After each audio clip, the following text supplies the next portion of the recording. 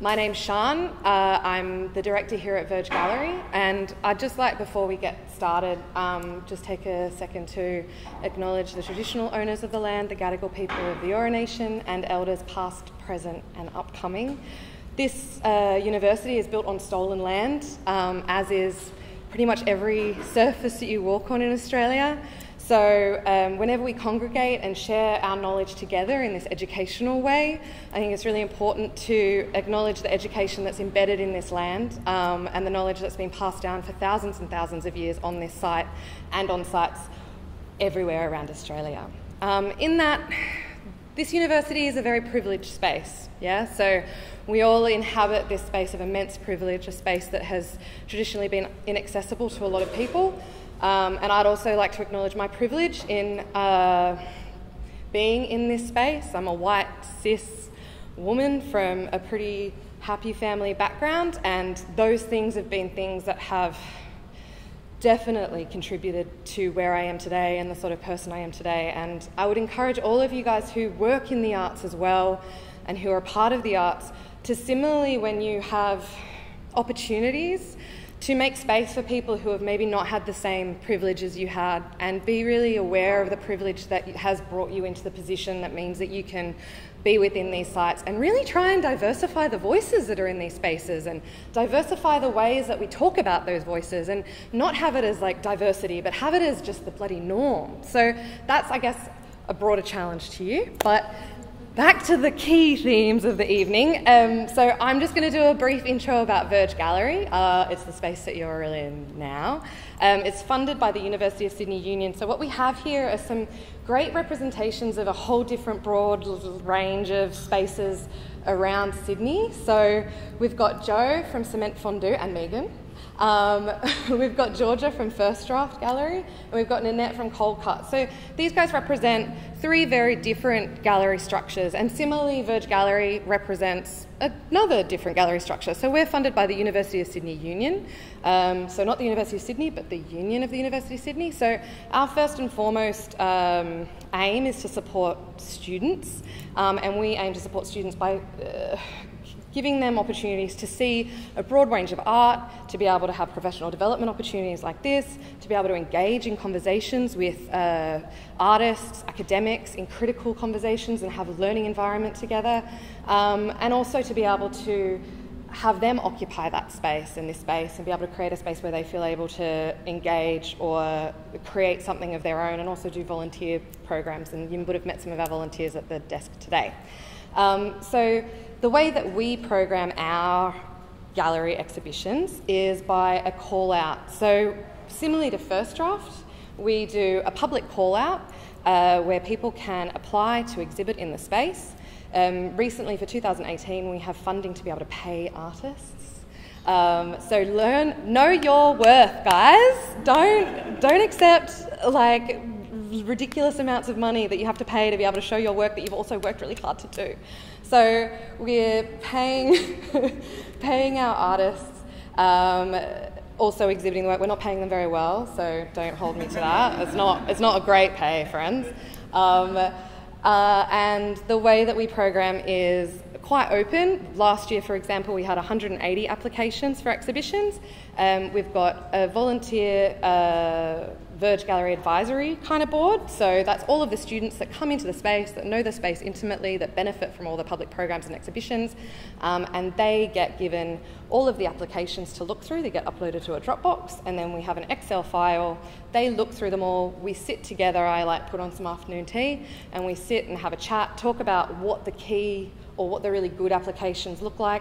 Basically, we don't have time to go through 180 with a fine-tooth comb, so we call out the names. If someone believes in that application, they raise their hand and they have an opportunity to say what they like about it, and it goes through the next round. So then we take what was 180 down to about 20, and from that 20, myself and the two Verge Gallery advisor or Verge Gallery assistant roles, so Helen is one of them who's here tonight, Rebecca Raymond is another one, we sit down and figure out what is going to make the program work or shine, and how we can make sure that the exhibitions are quite different, that the voices are here are quite different or changing, and how we can mix up with the public program. So this exhibition, for example, this is Jodie Whalen's show and Kieran Bryant's show, so they didn't apply together, they were put together within that programming process.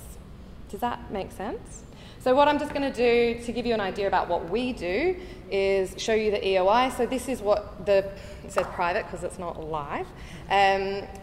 This is what our EOI looked like last year. So basically it says what we do, what sort of gallery we are, images, floor plan, exhibition archive, so some examples of previous shows, previous events and public programs, and then that's the submitting application. Ours is pretty clunky, so we use JOP form, which is pretty clunky, and just getting the main sort of stuff, so preferred exhibitions, stuff that we need to know, and then we just ask for a 500-word statement and a selection of images. Something really important is to make sure that you PDF all the images and statements together. Follow the instructions. If it says in one PDF document, do it. Because when you're looking through 180 applications, you really don't have a lot of time for people that didn't follow the requested ways of applying. I think that's probably enough from Verge Gallery, because you're going to get so much more content from these guys, and a lot of the same things you're going to hear over and over again. We've partnered with Kudos Gallery, which is funded by ARC, University of New South Wales, and Luke from Kudos is here as well. So on Saturday, we've also got a workshop where we're going to have some applications to look through, and the people coming to the workshop will have their own applications as well. But even if you can't come to something like that, Verge Gallery has a program where if you're a student at Sydney University, you can bring in an application that isn't finished and show it to myself or Helen or Beck, and we'll give you advice and have a session with you before the applications are due. And that's, for us, just a way of making sure that we're bringing USyd students up so that they're going to be as competitive as possible with the other applications. I would encourage you to do the same thing with your peers, with contacts that you might have, with anyone that you can sort of chew their ear off. Your mates, when they're successful in something, email them and be like, can I see what you did? Because it's a mystery to me, you know? So try and just be ballsy, be out there with it, because all you've got is your community, and we all work really bloody hard, but we also all need to bolster each other up and get ourselves and people that we believe in represented. So use your community, and feel free to always come into Verge Gallery. We're an educational facility first and foremost, so even if you're not a student, we've always got someone at the front desk who's really happy to have a chat with you about your stuff. Nanette! Hi everyone. Hello. My name is Nanette. I am a curator based in Sydney, but I'm also the co-director of an artist-run space in Petersham called Cold Cuts. Has anybody heard of Cold Cuts before? Yes? Okay, that's very great. That's amazing. So basically, we are a garage. This is the garage. Inside this space, we have only one wall, that is a full wall. Other than that, we just have exposed timber frames in which you can play around with. This house is actually one of our directors' houses, so in terms of I guess residential properties, we do have to keep the neighbours in cahoots with when we are going to put on a show, and give them a little noise warning. But we only have closing drinks on Sunday, 5 till 7, so it's not a big event. We chose this garage because basically it's not a white space, and you have to be challenged by the space in which you're given. And in this particular tiny little room, you are expected to provide us with more responsive proposals as opposed to a general call out, which I'll kind of go into a little bit later. So Cold Cuts is run by 7 board directors, and we all have different backgrounds in art or curating, design, and also in music as well. So in terms of the great Australian arts ecology, we're definitely at the grassroots level. We are an artist-run space that is run by artists for fellow artists. So we definitely promote, I think, just more organic sort of ideas and experimentation. We're definitely open to that, especially because our space is not conventional. We want to see things that are a little bit different. And also fit within a very short period of time. So we only show once a month. It's over an entire weekend. So we have Saturday we're open, but Sunday we have a closing event from 5 till 7, and that is it. So we kind of like the fact that this model, one, is less stressful for all of us and for the artists involved, and it kind of breaks up the sort of Sydney art scene with little, I guess, short sporadic bursts towards that, rather than having a long period of time in which to have a show. Some of the artists I've spoken to about this model have said that having that short time frame has forced them to be a little bit more creative and really force their sort of concepts and ideas into a really short period of time, which I think is really exciting. Basically, the way that we work is each director has 1 month allocated to them. So usually you'll get 2 slots a year. And majority of the time, we do just have an open proposal. So we're open all year. You can send in your proposals. We don't have like a deadline. And the director can either put on a show for themselves, which is very selfish, but also which is why we started the space. They can also invite an artist or an artist group to show in the space, and you can also choose from the proposals that we have on file, which is usually via email. But yeah, like I said, we are super flexible, and if you do have any inquiries, just like communicate with us directly, because we will respond pretty much immediately, because we're all on our phones. This is what one of the walls looks like in our space. This was from a massive group show run by 2 of our directors. So this happens quite a lot as well, where 2 directors may come together to curate a show, which is also really exciting, bringing 2 different networks of people together. And we want to represent everyone. If you're a local artist, international, emerging mid-career, we don't care, just like send in your proposals. If you're up for the task of being in a tiny space that doesn't have any white walls or nice lighting, go for it. So yeah, basically send us your proposals. If you have any inquiries, yeah, you can email us. We also, yeah, on Facebook and Instagram. Our website is still getting developed. It's halfway there. Twice a year, though, we do like a select group call out. So this will kind of pertain to a particular theme.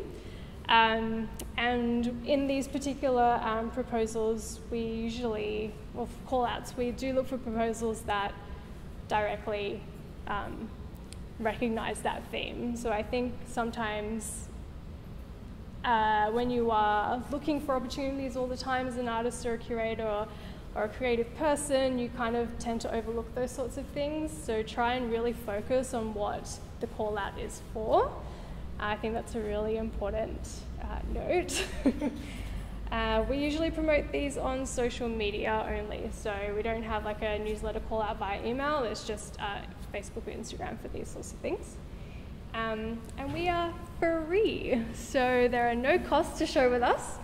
We take 0 commissions. We did have our first sale at our last show, which was very exciting.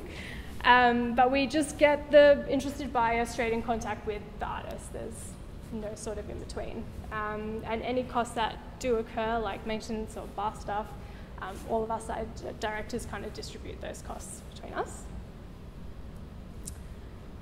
So for cold cuts, what we're looking for when we receive proposals, it is really important to us that you have visited the space before applying. Obviously, we don't have a conventional model, so it's not as easy as being like, this is what I want to put on. I expect beautiful, pristine white walls, a beautiful lighting arrangement, and I guess social media and documentation, all of those things. We don't have money for that, and that's why we created the space as well, because we wanted to bring all of that back and just have art for art's sake, and that's it.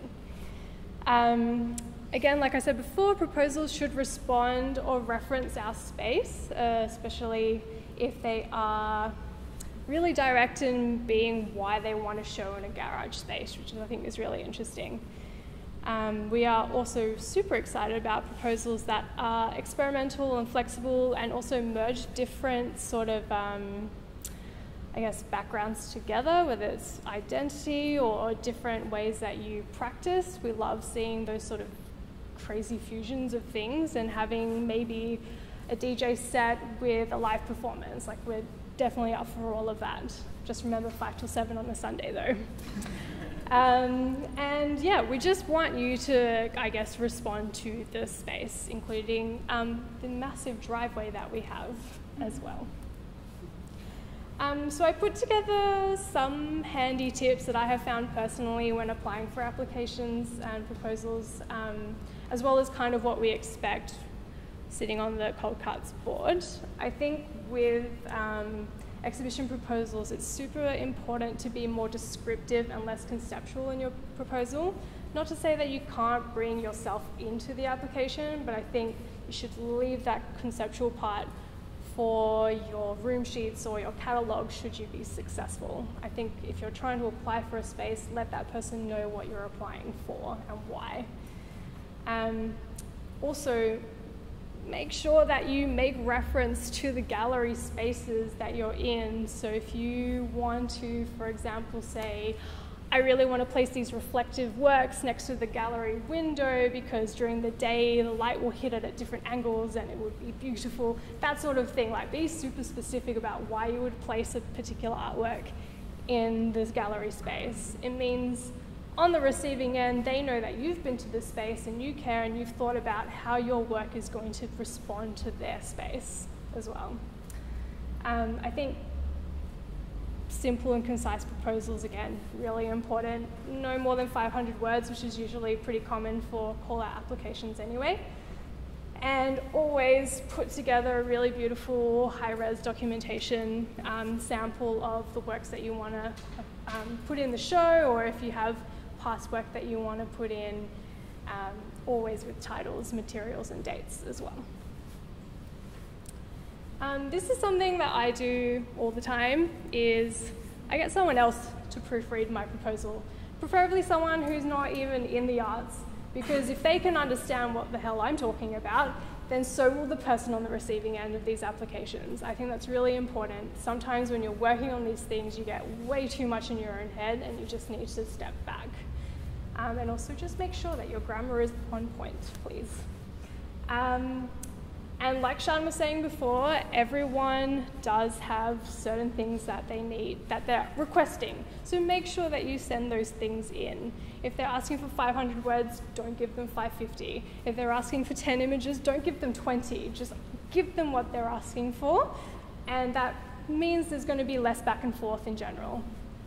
And this one as well, I get nervous when I notice that there are art spaces that don't have call-outs, because I'm like, how do I get in there? How do I apply? Is there someone who's like in charge of all of that and I need to be best friends with them just to get in? Like, I don't know what the process is. I think you just need to engage. So walk into that art gallery, speak to the directors, speak to who's on board, see if they know what the programming schedule is like and the process for that, and just try and hustle your way in there as much as you can. So if you would like to contact us at Cold Cuts and send in a proposal, these are the 3 ways that you can do that: via email, Instagram, or Facebook. You can send us any of your questions. We're more than happy to respond. And that's it. Thank you.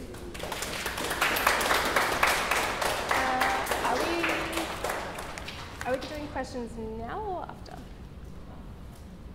Now? Yeah. Questions? Yes. You got something on tomorrow? We do not. So we just had a show a couple of weekends ago. That was a call-out one for the 8th unofficial location of the Sydney Biennale. That was called Hijacked. So our next show, I don't think, is until maybe the end of this month or starting of June. Yeah. Thanks. Any other? With like No worries. Thank you. Very good. So hello, I'm Georgia and I'm an art consultant at Art Bank, but in my spare time I'm also a co-director at Firstdraft Gallery.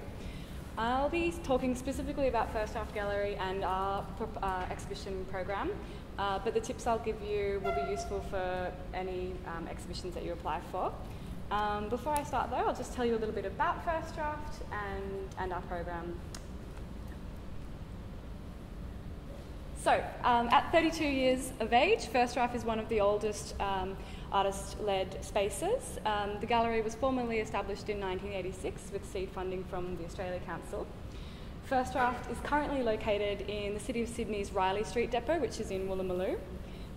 However, previous incarnations have been at Chalmers Street in Surrey Hills, Parramatta Road in Annandale, and the very first space was on Abercrombie Street in Chippendale. The relocation to the Riley Street depot has meant that the gallery has able to expand, and we've got 4 purpose-built gallery spaces, an administration office, 2 artist studios, as well as a sort of lively outdoor courtyard space. We're a publicly funded independent space. We have generous support from federal, state and local governments. We receive multi-year funding from the Australia Council, Create New South Wales and the City of Sydney.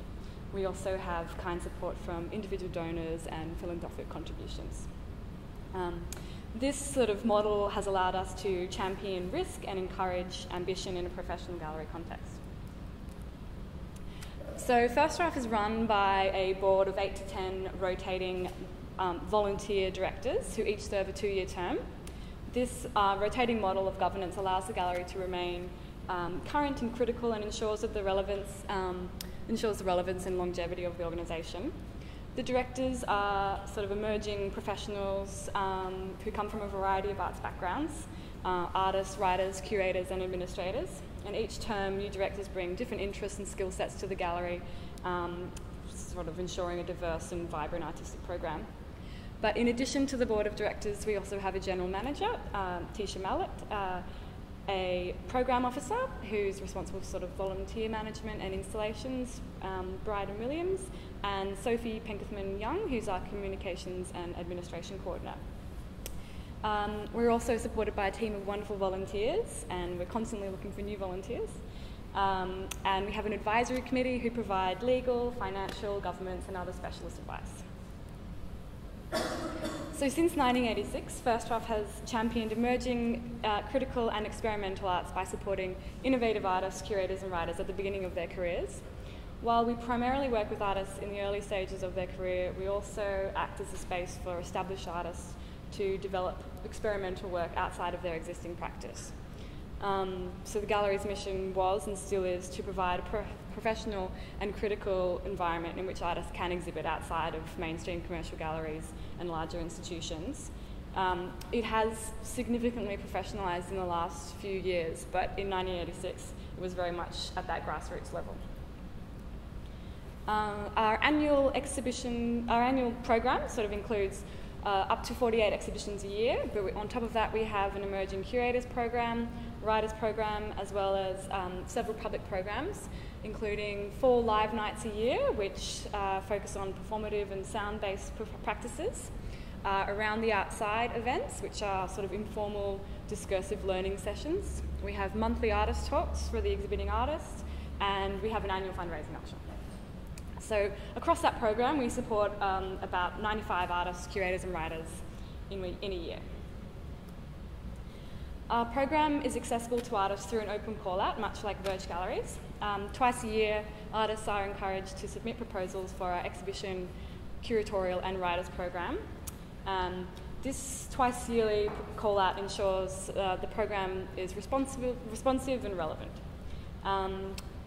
And in my tenure as a board member, the programming rounds have been rarely competitive. We get about 250 applications across exhibition, curators and writers.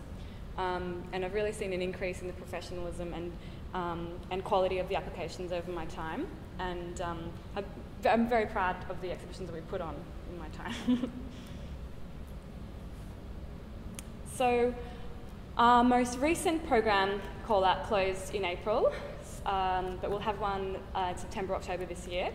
But I've taken the sort of information document just so we can have a look at what it actually looks like and what you're expected to submit.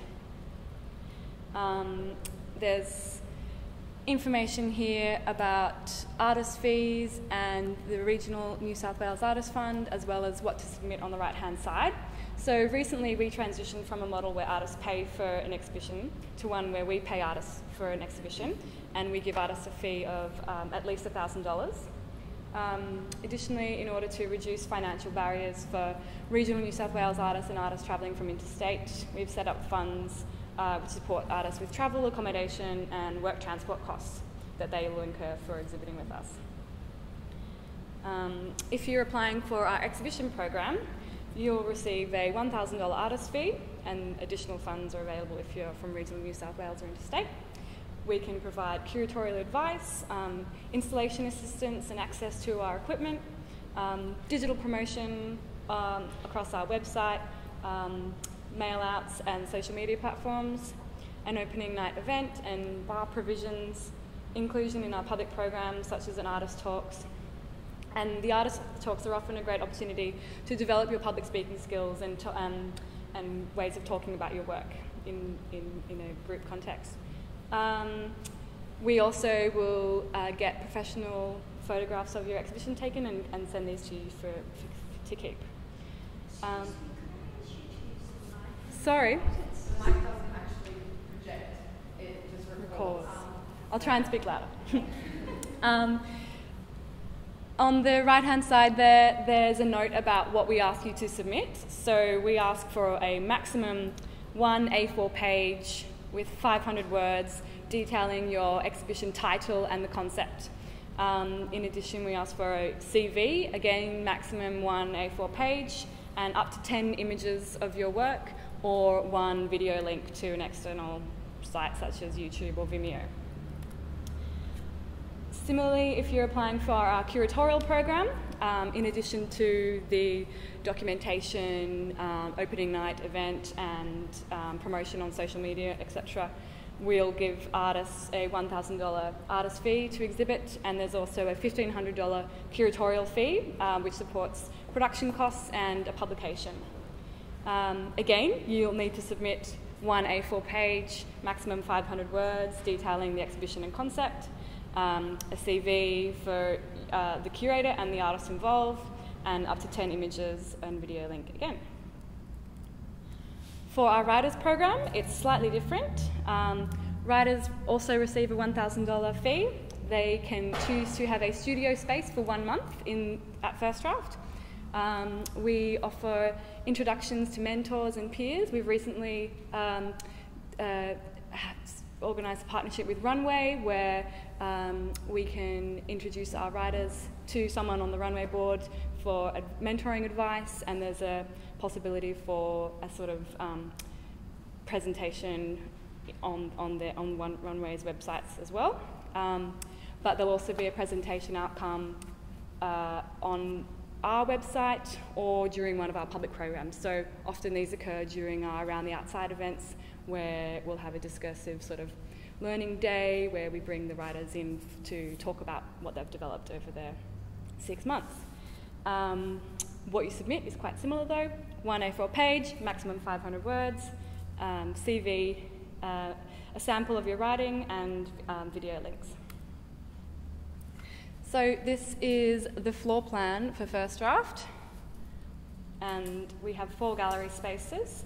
Gallery 1, which is by far the biggest sort of gallery, which we reserve for curated exhibitions, and Gallery 2, these are both upstairs. Gallery 3 and Gallery 4 are the smaller spaces, don't have any natural light, but they're good too. So when writing your proposal, much the same as what Nanette said, it's really important to be clear and concise. You don't need to be too conceptual, and you certainly don't need to waffle on. 500 words, really keep it contained. Use headings if it helps, and you can certainly use dot points. That really makes things clearer when we're reading 250 applications. Again, get someone to read over your application. If they can get a clear understanding of what you're trying to say, then we probably can as well. It's also really good not to overcomplicate your proposal. Often a simpler exhibition is better. You don't feel the need to completely fill the space with works and ideas. And yes, if we ask you to submit your proposal as one PDF, please do it, because it does make things a lot easier, so we're not trying to find images and proposals separately. Again, professional documentation is really key for any practice. Make sure you're providing images that are as high res as you can. Make sure they don't need editing or cropping. Caption your images. It's really good to know what we're looking at. We can get a sense of scale, who the artist is. If you're proposing a curated exhibition, it's really good to know that. And for your CV, a good CV should be no more than 2 pages. For first-draft proposals, we ask for a 1-page CV. And this should include, basic biographical information, your name, contact details, your address, website if you've got one. Sometimes people like to put their date of birth and their place of birth. You don't have to do that. It's also often nice to include a bit of a snapshot about who you are and what your practice is about. This can be in the form of a short bio or an introduction into your areas of interest. And then other sections I've listed up there can include your education, mentorships, internships and volunteering experience, what solo exhibitions you've had, group exhibitions you've been in, any curatorial projects, scholarships, prizes and awards, grants and residencies, lectures and guest presentations, publications, collections, bibliography and referees. It's really important to make sure that your CV is updated regularly, because if you leave it to do every year, there's a lot to add on often. So when we're assessing applications, all the applications are read by the Board of Directors, who critically score each one based on a number of set criteria. The board then gets together as a group and reevaluates each proposal as a team. So by the time we're getting together, we would have read your application twice, and we sort of rank them like that. Some of the things we think about when assessing proposals are: does the project reflect Firstdraft aims in supporting emerging and experimental practices? Is the project well thought out and realisable in the galleries? Is it relevant to current cultural discourse? Has it been shown before? Does it make sense in terms of the direction of the artist's practice? Are we supporting a progression in their work? Does the project push a medium, technique or field of inquiry or an area of practice? And is it clearly defined in terms of who's involved and are all the participants confirmed? So successful applications included a clear description of their exhibition outcomes through text and or floor plans. Floor plans are really great. I'll show you an example of one later and how that's really useful. They had concise summaries of artistic practice and conceptual interests, and it's a statement of how the proposed work diverged from their current practice, and clear images with captions. So this is one example that we've been given permission to show. This was Athena Thebus's proposal. Athena was successful and had an exhibition in 2016. So you can see their proposal on the left and CV on the right. There's a title at the top, followed by an introduction into their practice and a paragraph on the exhibition concept. Each of the components of the exhibition are then detailed, and we get a good sense of the physical outcomes of the exhibition. It finishes with a statement on how the exhibition departs from previous practice. Their CV on the right is 1 page. It's clear. And then these are some of the example images of previous works.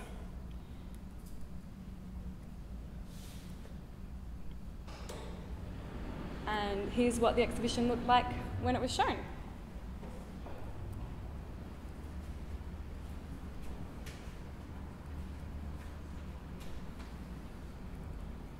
Another example is Holly McDonald, who showed with us last year. Holly had also been a volunteer with the gallery for a very long time, so it's often nice to see people who've been part of the Firstdraft community working with us and then progress into having an exhibition.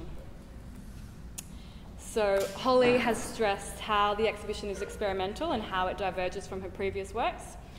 Her overall description could have benefited from some subheadings or dot points just to make it clearer when you're looking at 250 applications. But on the right, you'll see she has included a floor plan, and this is really helpful. She's just taken a screen grab of the floor plan that we provide in our call-out document, but put in, locations for her artworks. This is really helpful for us to envision her proposal, and at any time we can go back and refer to this diagram and get a snapshot of her proposal without having to read through all the text again. Holly's also included a one-page CV. It's clearly laid out with subheadings. She hasn't included professional images, but they're clear and they're good captions. And these images provide a good sense of what her previous works are like. And this is what the exhibition looked like. This was in Gallery 4, so it's sort of a bit harder to take good photographs because of the size and angles of the gallery. So with roughly 20 exhibition spaces to fill each call out, the amount of successful applications will of course be limited. But if your application isn't successful, we encourage you to apply again. Many of the programmed artists are programmed after their second or third application. If you do apply again though, we ask that you don't simply resubmit the same proposal. Show us that you've developed your ideas and refined your work over the 6-month period. It's okay to use the same support images, but if you've got some more recent examples of your work, include these too. It'll just show us that you haven't just clicked file upload, you've thought about what you're applying for. Feel free to contact us prior to submitting your application and ask any questions about the process or your proposal as well. We're always open to that. I thought I'd put up a list of other spaces, which most of these take call-outs, have call-outs or take exhibition proposals. If you don't know these spaces, it's really important to follow them on social media, join their mailing lists, go to their exhibitions and become part of their community. That's how you'll meet these people and know these spaces and how you can find out about when they're taking proposals.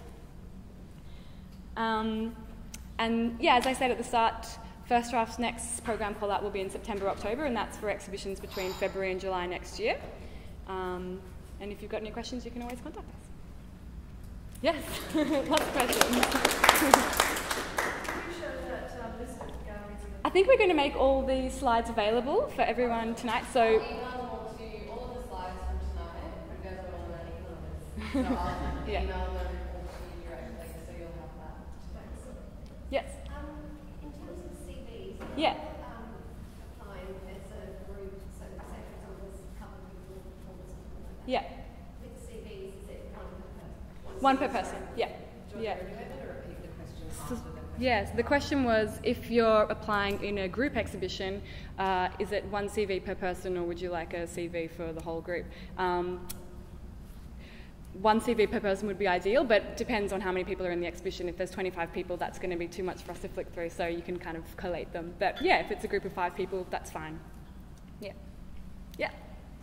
So if we are submitting something for a group show, how many artists would you like to see confirmed? At least half. Sorry, question again. If you're submitting a proposal for a group exhibition, how many artists need to be confirmed?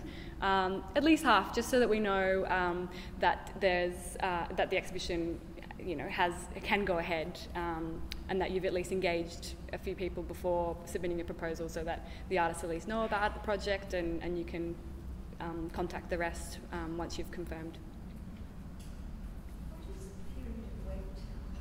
So on our website we say up to 2 months. It's generally much sooner than that. For the last programming round, the directors had read and assessed all the applications within 2 weeks of the closing date, and then they're contacted the next week. If you're asking more about the time to submit your application, I think the call-outs are open for 2 months. Yeah. In terms of putting an exhibition, I guess putting a proposal in, which is often, I guess, up to 6 months or more in advance, sometimes the specifics themselves aren't super clear at that point. Yeah. What level of style information are you looking for in the specific design of that? The question was, often we're asking for exhibitions 6 months out, and the ideas might not be fully formalised yet, and what level of confirmed should we be submitting. You need to be able to provide enough information for us to get a sense of the project and what it will look like in the space, but we do understand that these ideas will change as you make the works. Often the works won't have been made yet. So we're really open to artists developing the works over that 6-month period before the exhibition.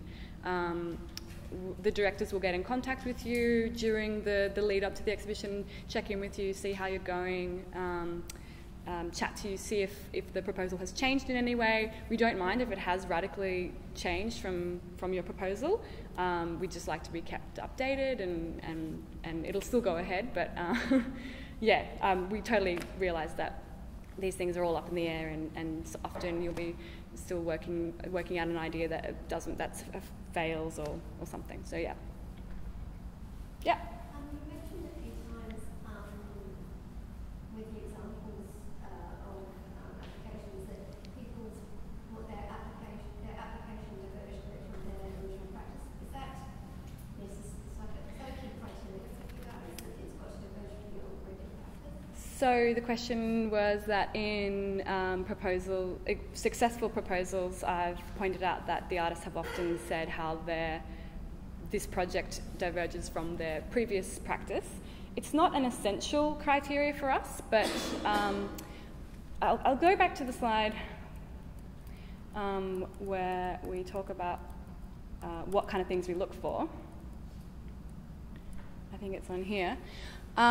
So we assess the application on a number of things, but as a gallery which really champions experimental and emerging practice, we are always looking for ways in the artists are creating something that's experimental, and it doesn't have to be an experimental art form. It can just be something that's experimental to them, like taking on a new art form or diverging in some way.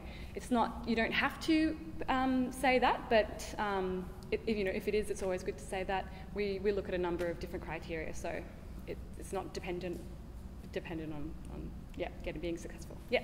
I'm wondering if there's any kind of limitations in the space, like are there any walls that you can't nail into? There are. So this question was about limitations in the space.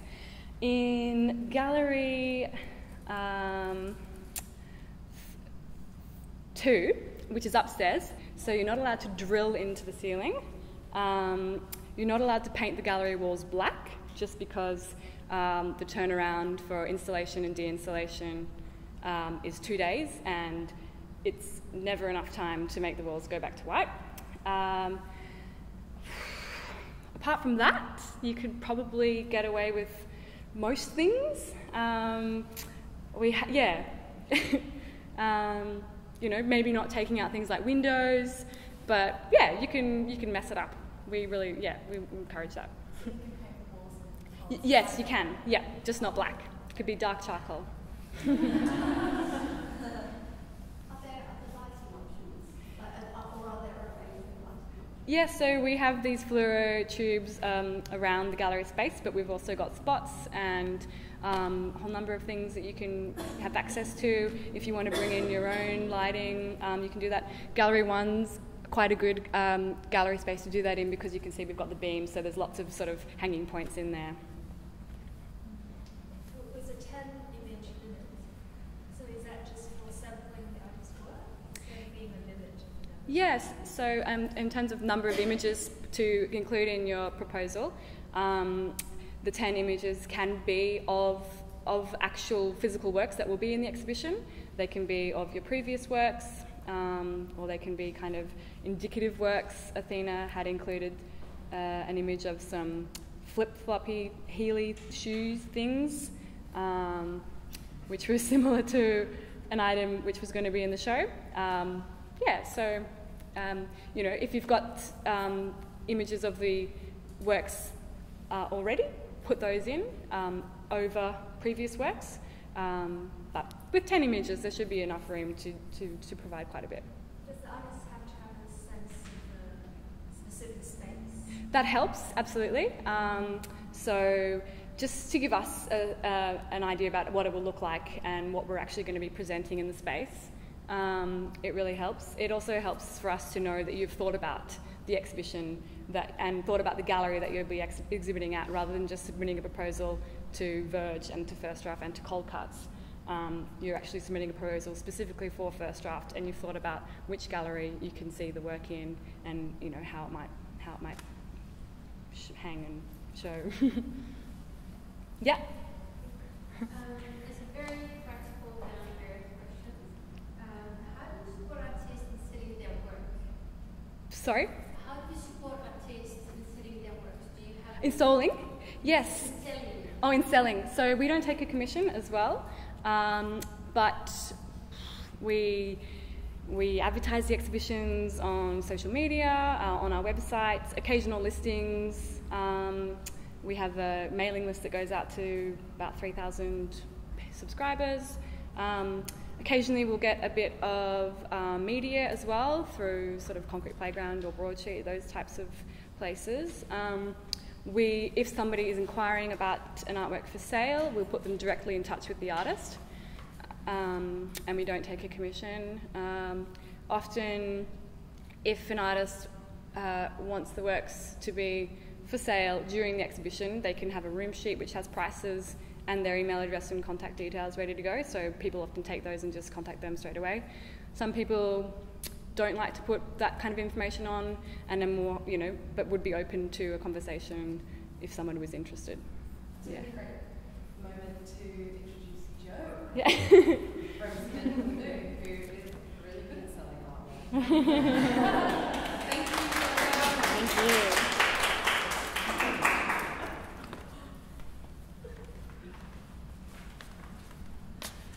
Hello everyone. Thank you for being here and having me.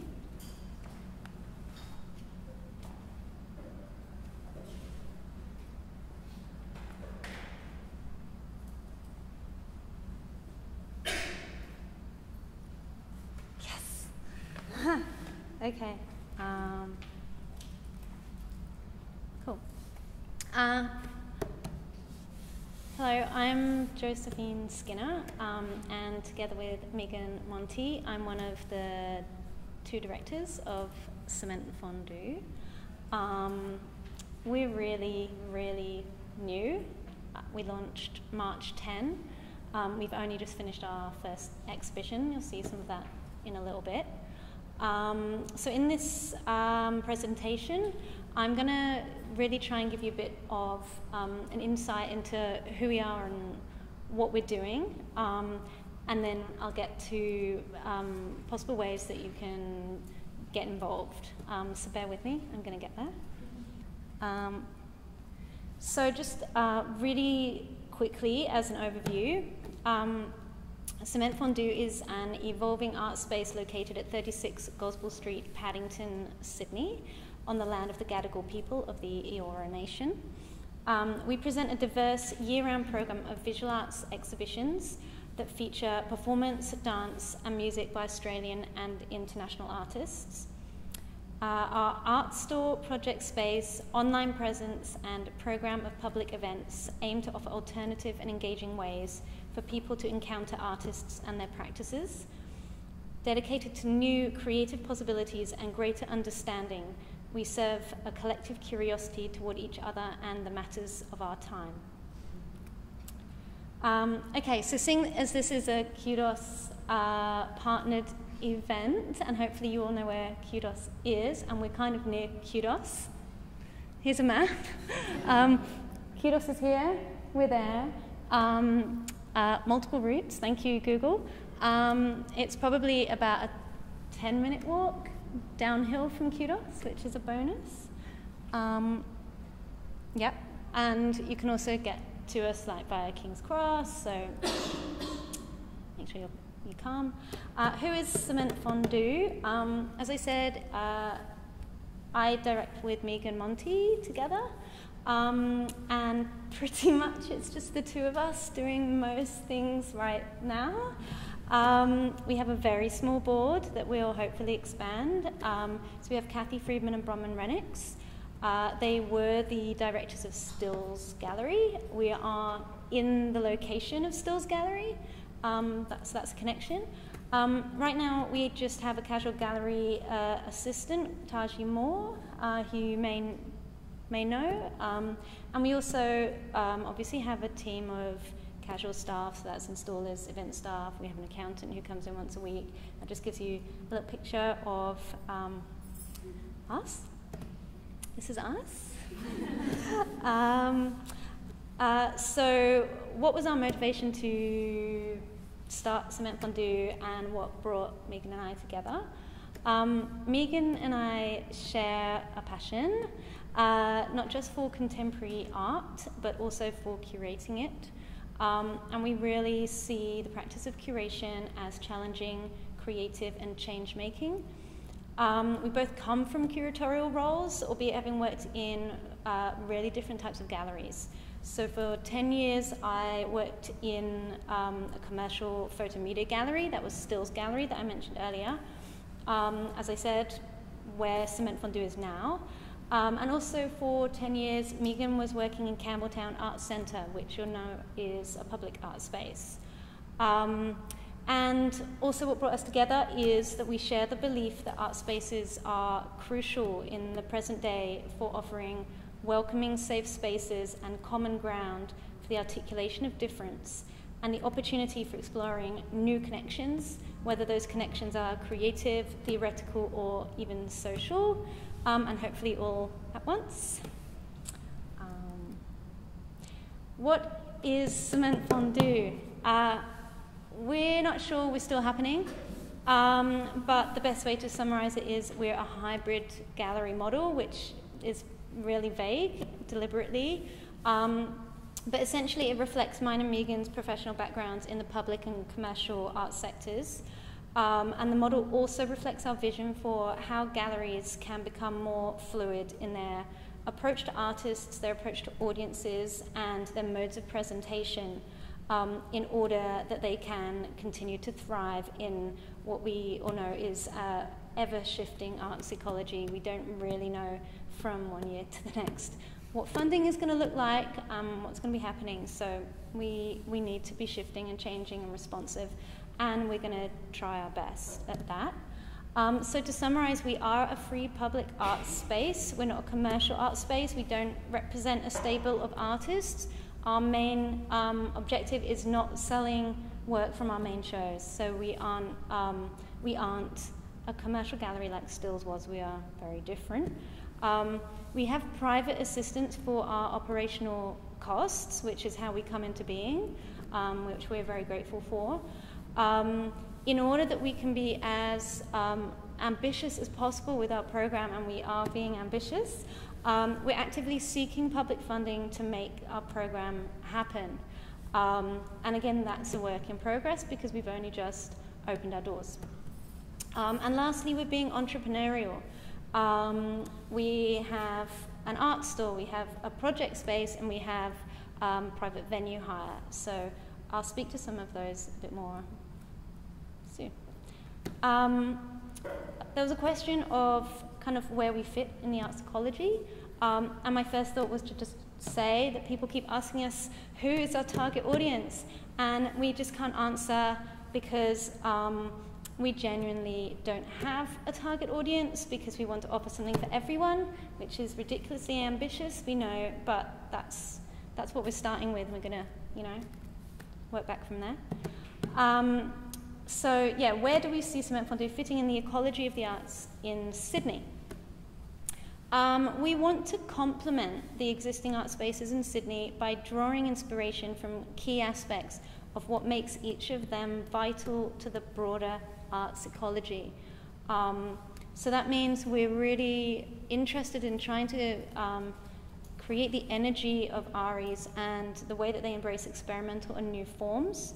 And you can probably see this most clearly in our project space, which will become open to submissions, which I'll speak to a little bit later.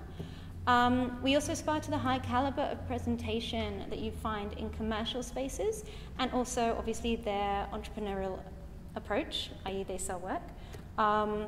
And we do that via our art store, which is commercial, via our project space, which, as I said, will be for hire. And the gallery is also going to be available for private hire in between shows. That won't be something that we're going to be putting on our public face on our program. Again, that's a way that we're trying to generate income for ourselves to feed back into artist projects. And lastly, we also aspire to the caliber of artists, the immersive installations, and a focus on the actual art of curating that we find in public art spaces. And I guess the clearest example of that is in the main gallery space. So how does this all take shape in Cement Fondu? Firstly, let's look at the main space. So we're focusing on curated group exhibitions. We're presenting early career to established Australian and international artists. These shows aren't really open for submission or proposals. Megan and I curate these programs. You know, that's not to say that if the perfect thing comes into our inbox, of course we're going to kind of, you know, figure out if it fits in with something, we'll make it happen. But yeah, it's very much a curated program. This is an image from our first exhibition, Suburbia.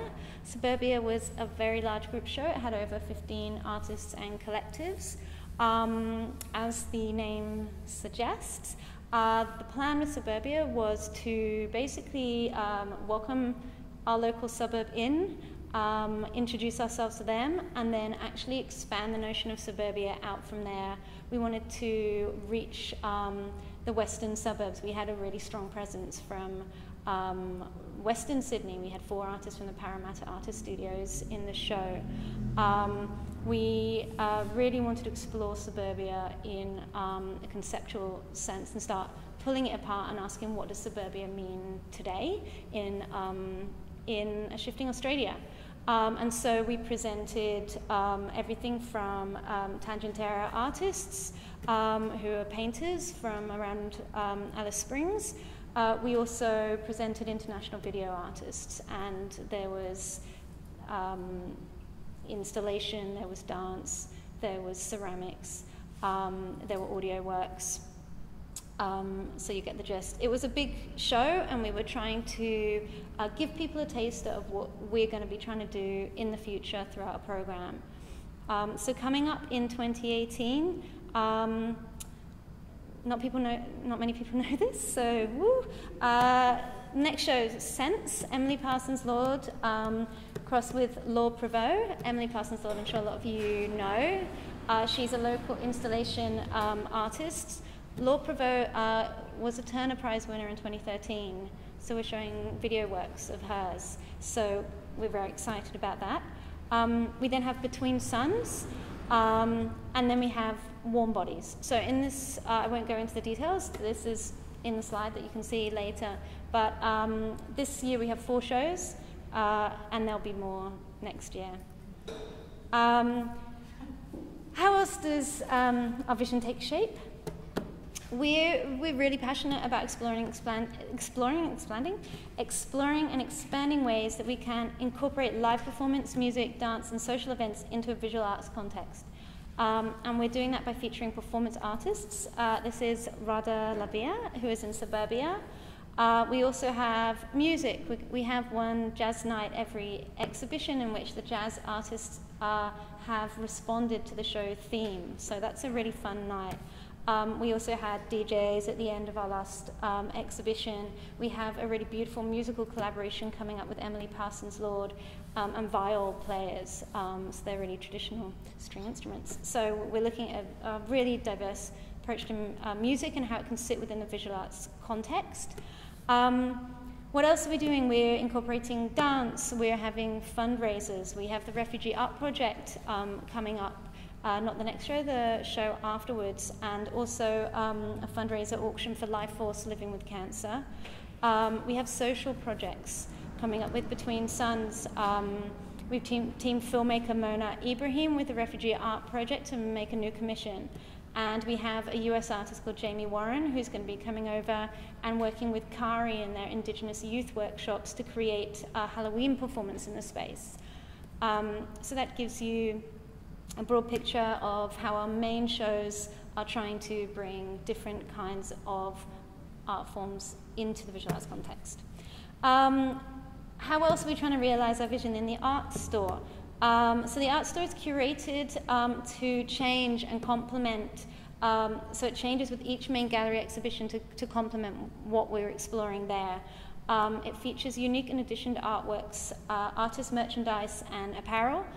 Prices range from under $10 to around the last art store we had, the most expensive work was $4,000.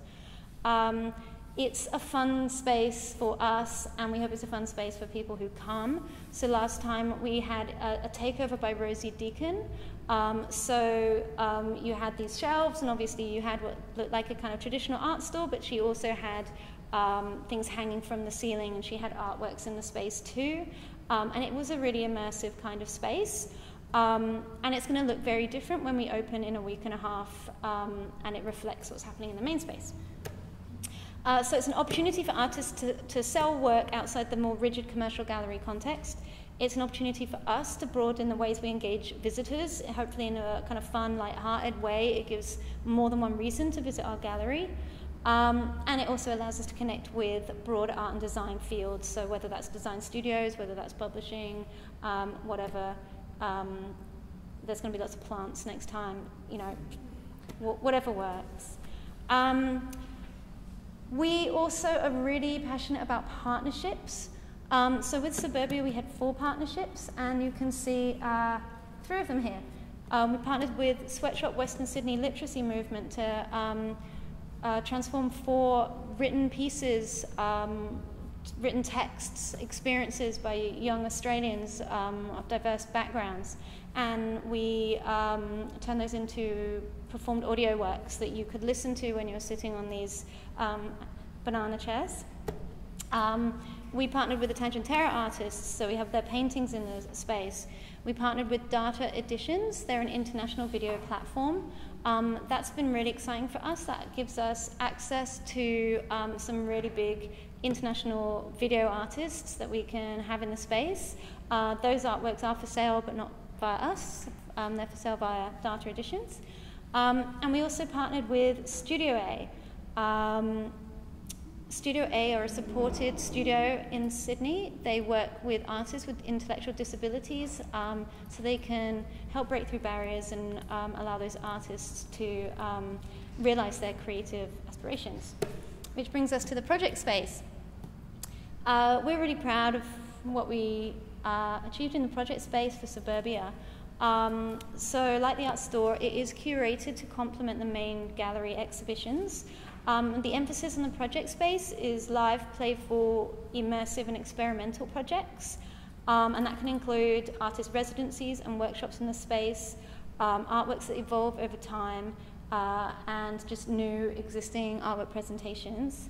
In 2018, this is by invitation, so we have a program this year. This was Rosie Deacon with Studio A's Emily Crockford.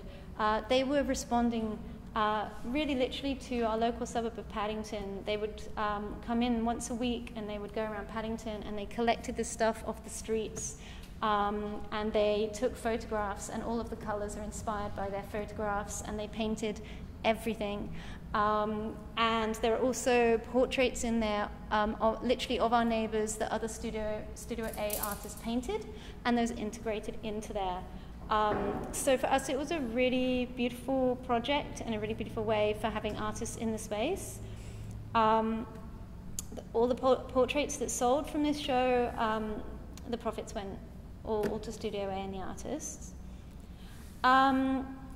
So coming up in the project space, we've got Tali Arnott, Leilani Johnson, the Refugee Art Project, and Letitia Olivia Gargano. That's this year. And really the project space at the moment is really the best way for people to start thinking about how they might engage as artists with us, if they're more emerging artists.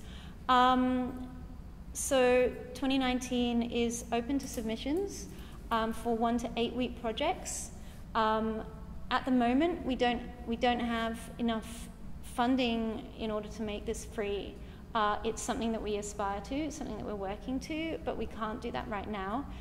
So the project space for us, it needs to be a space where, if we can start at least getting a little bit of income that, as I said, all goes back into our projects. As it stands, we're looking at a higher fee of $500 per week. Submissions will be selected for the way that they complement the gallery program and offer ways to activate the space. Submissions can be sent to hello@cementfondu.org. And please just use the subject heading of project space submission and your name. Submissions should be no more than 1 A4 page and summarize your proposal and your bio. They should include a link to proposed work or related work and have attached a small selection of image files.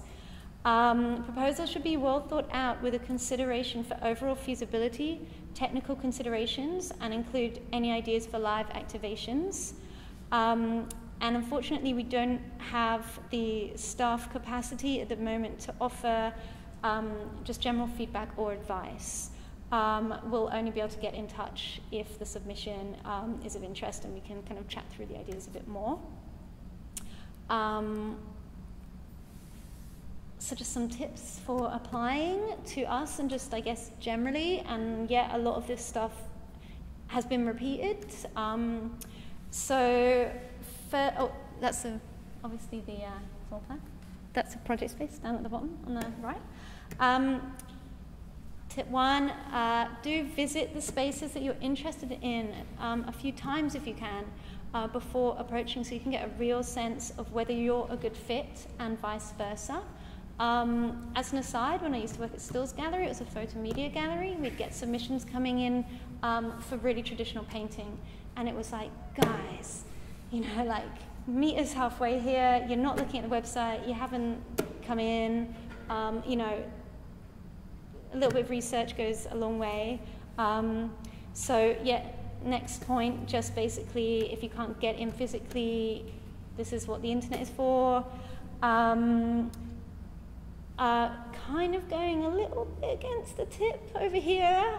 Don't just rock up and expect to sit down with gallerists, because it can come across as pushy and arrogant, especially when gallerists are so busy. That's not to say you shouldn't go in and make contact and say hi and show that you're, you know, a nice person. But yeah, don't rock in with your portfolio and computer and think that you'll have a half an hour chat, because it's just not something that we can do. So instead of doing that, contact galleries and find out how they like to receive submissions if it isn't clear on their website or whatever. So, and this was noted before, like, don't assume that all galleries like submissions in the same format. Just find out, just kind of ask, and galleries will let you know. And then, as everyone said, just do what galleries say they want, and then it all works really nicely. So make sure your submission is as pain-free and easy to read, understand, and enjoy as possible. So short and sweet, minimal art speak, and good quality photos or videos. Your work needs to speak for itself. So galleries love working with normal human beings and not big egos. Sometimes we can overdo it when we're trying to sell ourselves, and that's understandable, but yeah, just being a nice person goes a really long way. Get yourself out there and invest in yourself. So it really gets on gallerists' radar if you've been shortlisted for prizes, or finance your own RE show or your City of Sydney pop-up or whatever it is, apply for residencies. Do what you need to do so that curators can encounter your work looking at its best, in the world. So, you know, we might often get images of work that's kind of never had a life, and it makes such a difference to see it installed and properly lit, and to get a sense of how something sits in space, and that you can think about how something sits in space, rather than, you know, it might be a beautiful image, but that doesn't help us kind of imagine, well, what's this going to look like installed? So yes, big one, invest in good quality documentation. Do have a show of some sort, even if no one sees it but you, and then just get a really good photographer and it'll look amazing, and then that would just go so far, honestly. Have a presence online that you can keep up to date, fresh and visually appealing. That needn't be a website. Our website isn't up, but we'll get to that. And kind of lastly, truly don't take it personally if you don't hear back or if you get no's, because that's really normal. And you really don't know the criteria or the context that curators have in mind when they're selecting. And that's really, really key, because we really do, and we have really developed ideas, or we're really excited about a certain area that we're exploring, and your work could be absolutely incredible and fantastic, but it just might not fit in that context. And so don't take it too much to heart, you know, if you're not getting picked up, because it just might not have been the right fit for either direction. And yeah, just keep going, don't give up. Big one. The best way to find out about what is going on with us is Instagram, and we're trying to be pretty active on Instagram. So we're at Cement Fondu. Please follow us. You can find out what is happening, our events in the future, how you can participate. So that's the really best way to go forward with that. And final, I'm at the end, I promise, just a little plug. It really is good to come in and see the space if you're thinking about how you might participate, and the best way to do that is to come to our next opening. So that's Saturday, May 12, 6 to 8 p.m. Sense, Emily Parsons-Lord and Laura Prevost. It's going to be a lot of fun. Would love to see you. We'll be there. The end.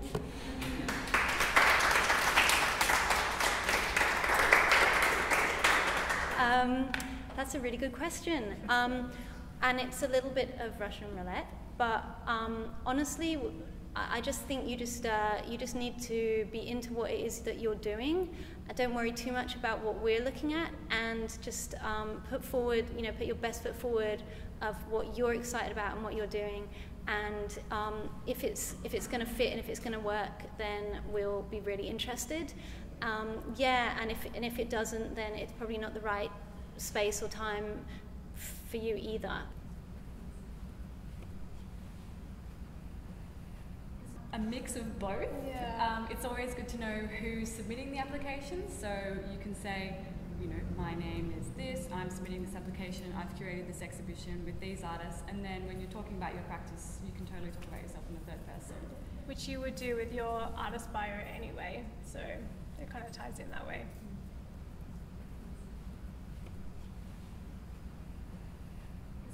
It's hugely important to have a depth to your work. You know, we don't need to be in the initial contact, hit around the head with the theory. Generally speaking, you know, that's embedded in the practice, it's embedded in the work. It's always a pleasure when there's that depth there, and you can be drawn into what's being made, and then hear and learn more about what's going on there, and that's the joy of art. So absolutely research-based work is incredibly inspiring and important. But as you know, in terms of a proposal, you do need to be kind of getting over the line, probably with images or video first, and then in a really simple way, without art speak, just really clearly and concisely articulating the theory and the research behind it, and then trust that in future conversations you can really start pulling apart and kind of digging down into that depth. And that can kind of come out, as I think someone mentioned, in like room sheets in artist talks and things like this. So yes, absolutely.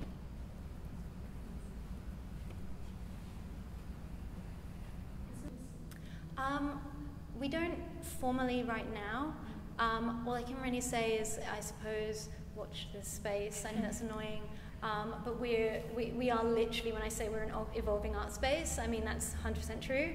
We're not quite sure even in a week's time what our needs will be and if we're going to be reaching out or interested in that. So we're not doing calls out for volunteers. We probably don't even have the we don't have the staff. We need the volunteers to look at the applications for volunteers, you know, so we're not there yet. But yeah, please keep us on your radar, and I'm sure down the track when we're bigger and we'll actually be able to give, you know, you need to be able to give volunteers and people time, so it's a really good experience for them. And at the moment we're maybe not in a position to be able to give that energy in that direction as much as it deserves, but no doubt at some point we'll get there, so yeah. Firstdraft is always looking for volunteers.